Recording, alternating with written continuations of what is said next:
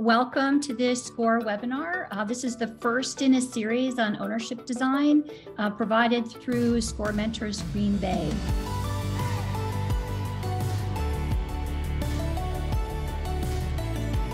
So again, thanks for joining us. My name is Lori Hack. I am both a SCORE mentor in Green Bay and I'm also a small business owner. I'm going to be your host today and I'm really pleased to be here. So our goals today are to explain a range of ownership options and to highlight small business owners in doing so. So all of the panelists joining us today are small business owners from across the United States. We're also going to take a little bit of time at the beginning to introduce you to the SCORE Mentors program if you don't know about it already. And one of the reasons that we are recording this is to create resources to support you and your small business in thinking about your ownership options. As I mentioned, this webinar is the first in a series. We have 3 other things coming up. The first one, as I mentioned, is design overview today. We have an employee ownership webinar coming up on September 13th, and Ann Vandehei, who will meet in a minute, will be one of our speakers there. We do have another one on cooperative ownership coming up on the 21st of September, and one on DAO hybrids coming up on October 5th, where we'll have another one of our speakers joining us. Oh, and if you would like to learn more about these, please join at SCORE Mentors Green Bay on Facebook, Twitter, and or LinkedIn, and we will be sharing more information about the upcoming webinars in the coming weeks. I would like to thank SCORE Green Bay for their sponsorship of this event, as well as Mighty Red Barn, and also the sponsorship of the Small Business Administration, which has been an affiliate not affiliated, it's affiliated with the SCORE program. So thank you for the sponsorship. I'm going to take the next 2 or 3 minutes to talk a bit about what SCORE is, but I do want to acknowledge we have people on from Northeast Wisconsin, from St. Louis, and from Marinette, which is also Northeast Wisconsin, and Green Bay. So thank you all for joining us today. A little bit about SCORE. SCORE was formed in 1964 as a resource partner of the Small Business Administration. We provide one-on-one video, in-person, email, and phone mentoring to small businesses across the United States. We also provide live online and in-person workshops, much like this one, generally at no cost. And there's also a huge SCORE online library of articles, blogs, and checklists and templates that are available for the community free of charge.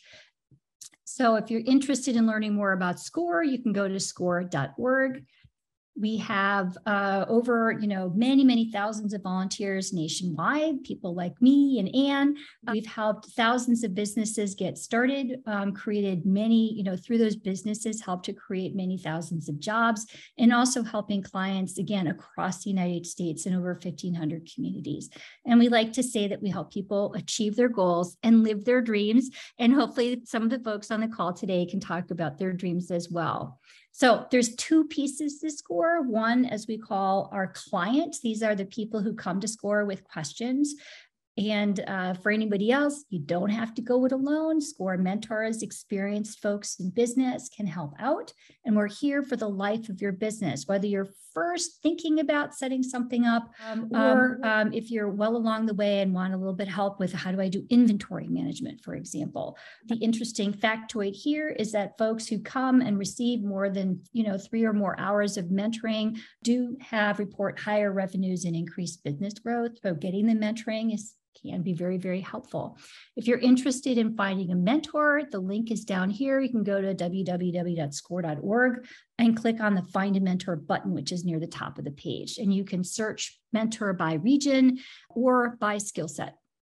In addition to SCORE clients, we also have SCORE volunteers like myself. We are always looking for people who are interested in giving back to the community. So if you're passionate about entrepreneurship and intrigued and inspired by the SCORE mission, please consider joining us as a SCORE volunteer. We have lots and lots of volunteer opportunities. And for this, you can go to score.org and there's a button that says join our team near the top of the page. So with that, I'm going to turn this over and do some introductions to the panelists. You can see on the side of your screen, we have 5 panelists today. There's Tamika Hughes-Foutte from Go Girl Coaching. And if you're in Green Bay, she was just in an article this weekend that featured her business and her journey. So congratulations, Tamika. The second, if you could wave, and then the second speaker will be Kyle Herzog from Old Fashioned Golf, who is also just outside of Green Bay and De Pere. The third speaker is Ann Vandehey from Zepnik Solutions, also in Green Bay. Then we go to Jana Morishima at Kids Comics Unite. She's out in New Jersey. And then Brandon Dubé, who's the founder of Idea Hound and has about 6 other jobs. And he is out in the Virginia, Washington, D.C. area. So with no further ado, I'm going to stop my screen share and turn this over to the speakers and Tamika to start off. Go ahead. All right, so hi, my name is Tamika Hughes-Foutte, and I am the founder and CEO of Go Girl Life Coaching. And this is speaking of dreams and goals and things like that, this has been a passion of mine for over a year now. And it's just finally launched of March of this year. And I am a LLC organization.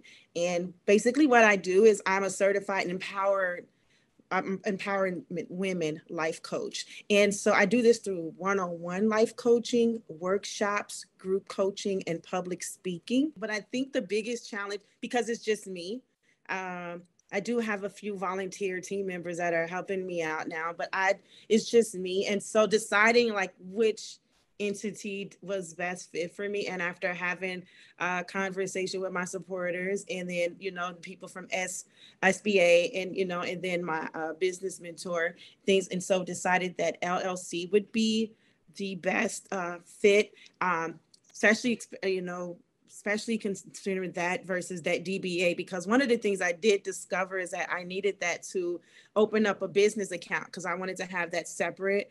And then just trying to like navigate and figure out like what's the best way to go for me for just being myself and me a startup business. And then that's one of the reasons. And then now the biggest challenge is trying to attach a nonprofit onto the LLC. Like this is some obstacles and it's a whole nother beast that I'm working on, to like put that on there. So those are some of the biggest challenges. And one of the reasons that I've chose to do this is because of my own personal experience and thing that I've had in life that is really led me towards to come alongside other women, young adults as well, to help them through their journey of adversity that they go through as women. Being a single mom with children, at a very young age, had my first child at 15 and my second child 16, third child 18. So very challenging life. And I just, got through it. And I just want to be that person for other young women as well. And so you can go to that gogirllifecoach.org if you have any questions and click on that little Let's Talk button and I can give you more information through there.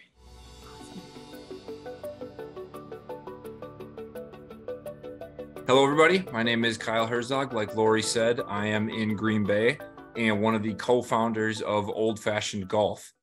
We started in July 2020, so kind of in the midst of COVID.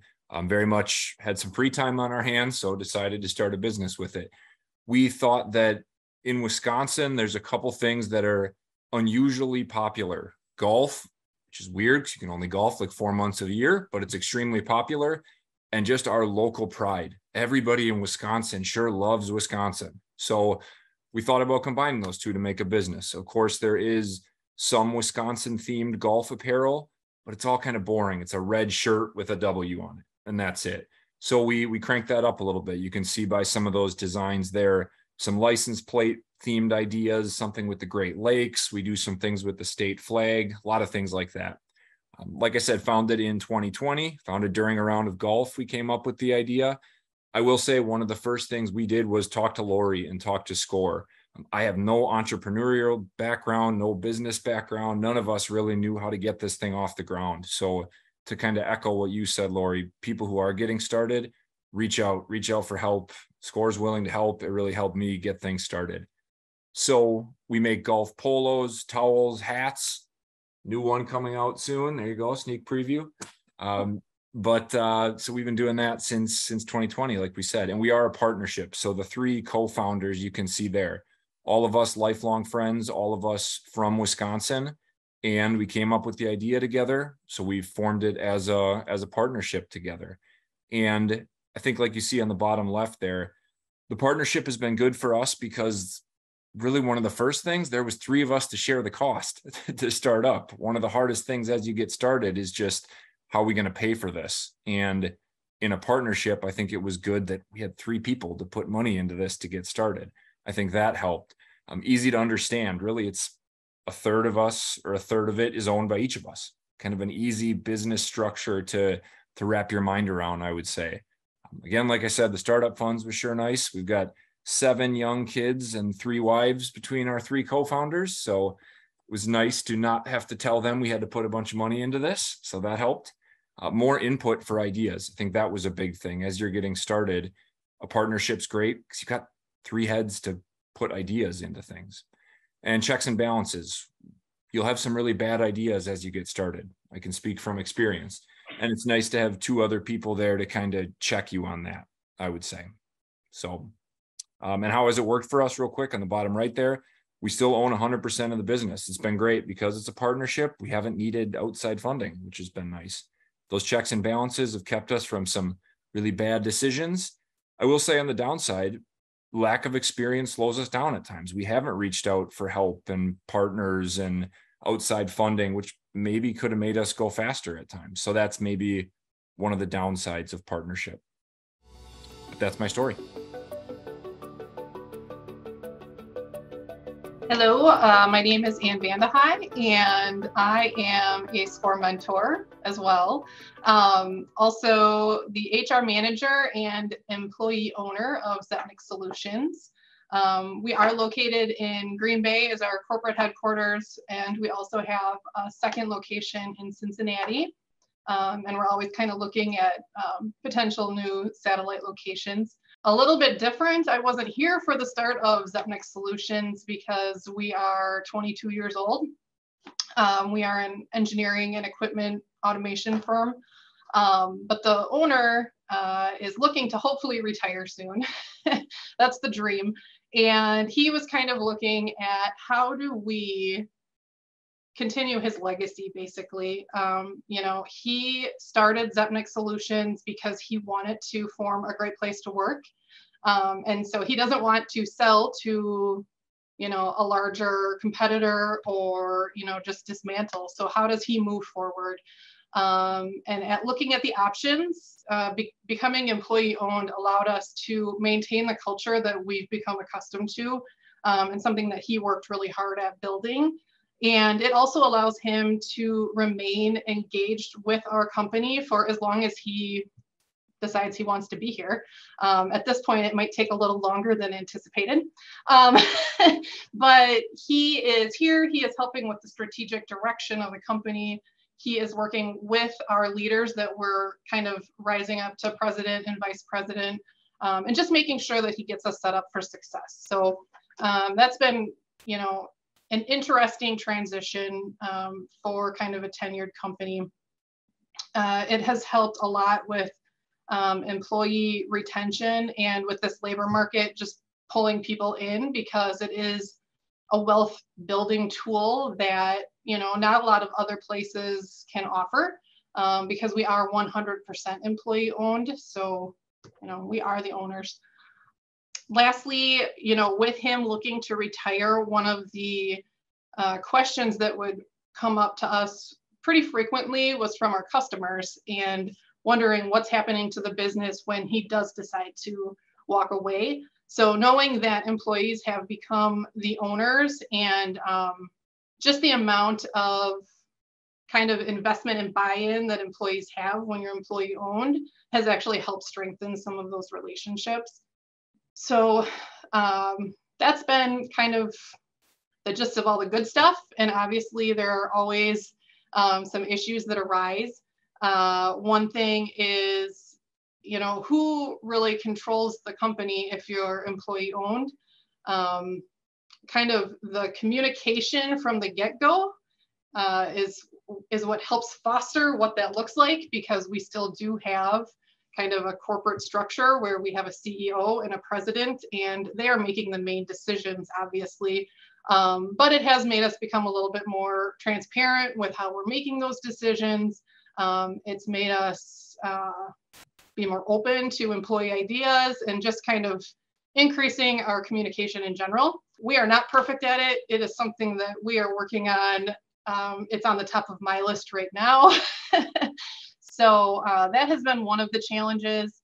If you were to talk to the owner, he would tell you that if you're an owner looking at this strategy, you are not going to walk away with as much money in your pocket as if you had sold it outright to another business. It's been an interesting journey that I think will be an ongoing educational piece for me for the upcoming future, for sure.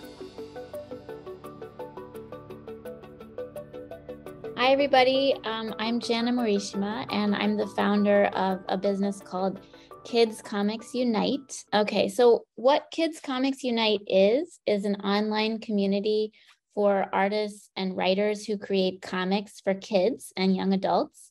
And this is our homepage, so it kind of gives you a sense of all the different types of things that we do. We do a lot of events, mostly online, but occasionally, as you can see here, in person. And I can show you the inside of our community right here, which is hosted on a platform called Mighty Networks, which is very similar to a Facebook group, but it's independent. So that just gives you a really quick preview of what Kids Comics Unite is. It is a public benefit corporation, which, oh my gosh, I can't even remember what month we finally incorporated, but it was this year. So Kids Comics Unite actually started at the beginning of 2020, but it was a sole proprietorship. So it was like the most basic, simplest non-entity that you could possibly be, basically. And so in the beginning of this year, I was very determined to create a real business structure for it. And I did a ton of research. The main reason why I wanted to give it a different business structure than a sole proprietorship is that it became clear to me pretty early on that this thing had a lot of legs. Like, it was really, word was spreading about it organically, and a lot of people were joining, and there was so much energy and enthusiasm. And I could, all of a sudden, I could see a really incredible future for the organization, much beyond what I had originally thought of it as, which is just a simple meetup. And I know now that I don't think I want to always be the person in charge, but I think this organization could be around for 100 years or more, who knows? So I wanted to put pieces in place so that it could continue and even grow beyond me. So I considered making it a nonprofit. I considered making it a co-op. I considered making it a public benefit corporation. It was a very difficult decision.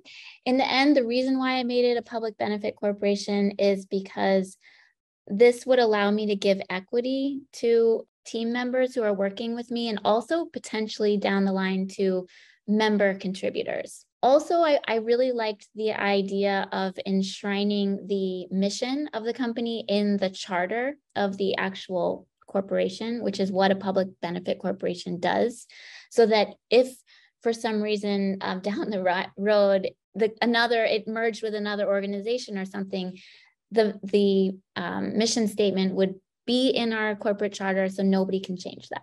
In terms of what a public benefit corporation is, like I said, it's that fact that the mission statement is listed in the charter.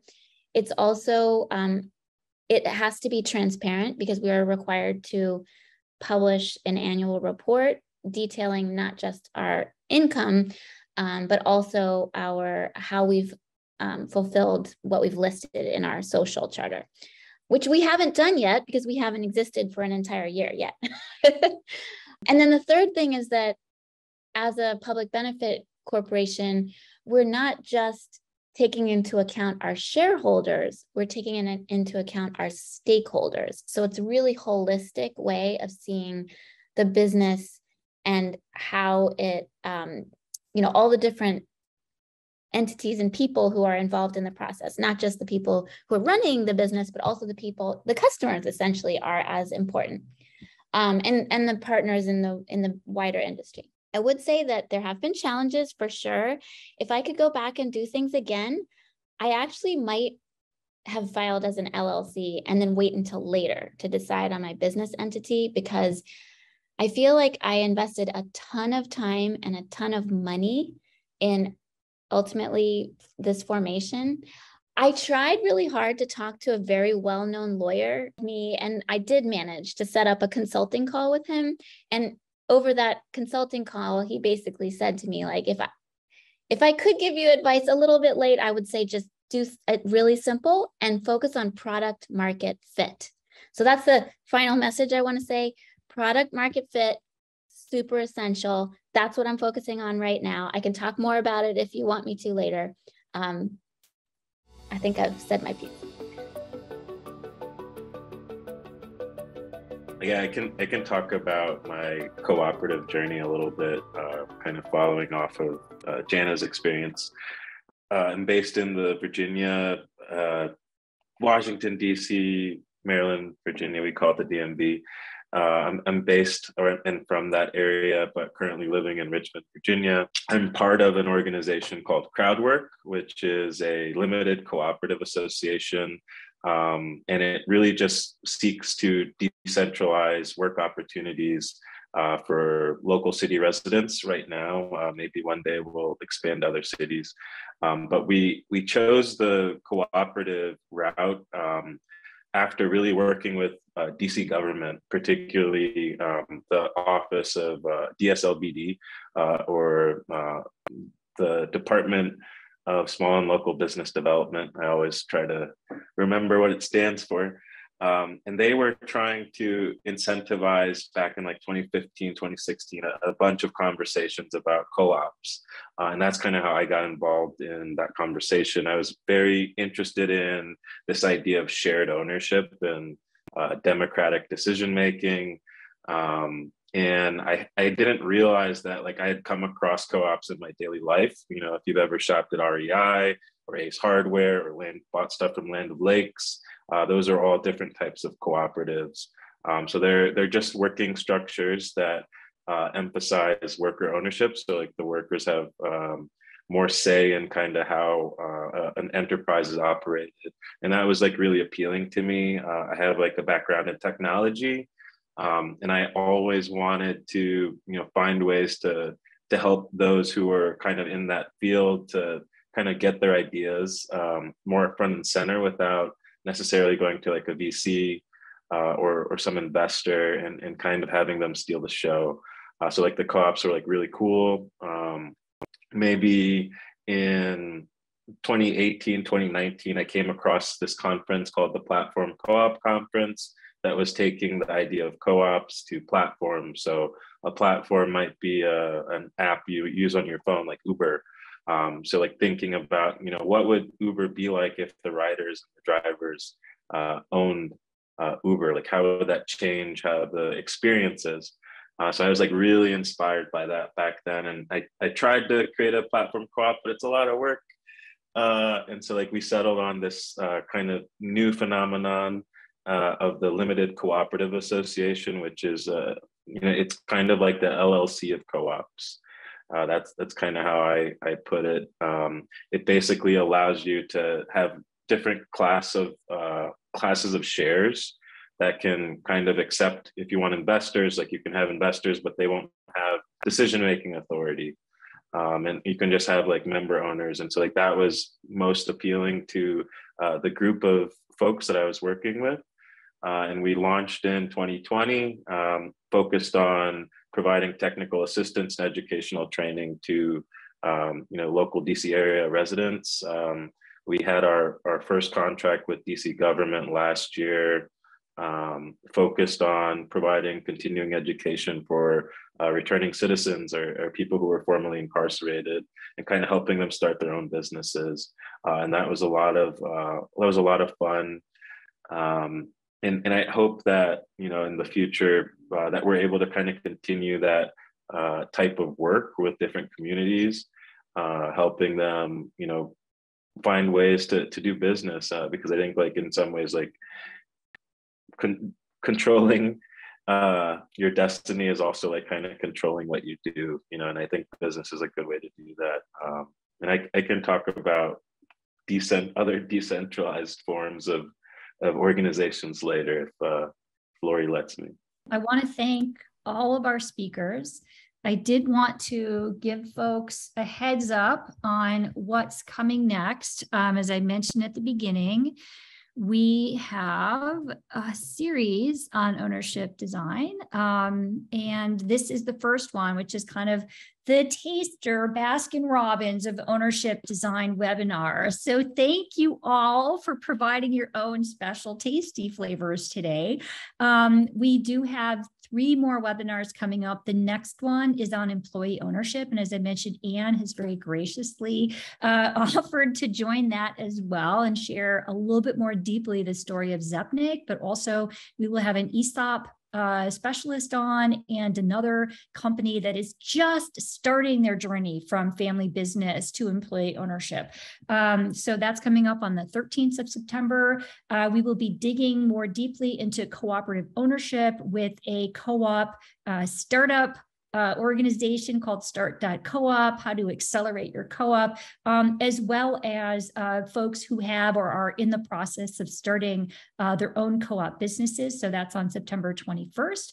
And then we're going to welcome Brandon back with a few other people to talk about decentralized autonomous organizations, also known as DAOs, how those work, how you set them up. What is the legal structure? What the heck is a DAO? That is coming up on October 5th.